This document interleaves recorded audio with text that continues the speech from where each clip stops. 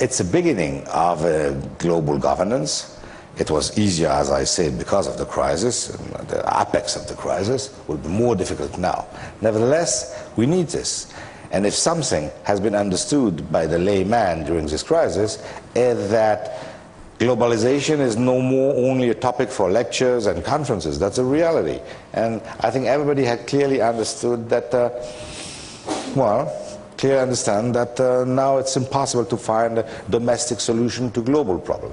So that means that the global governance and economic and financial question has to go on. It's going to be difficult. We're entering the second phase of the G20. The first phase was the crisis phase. It was easy.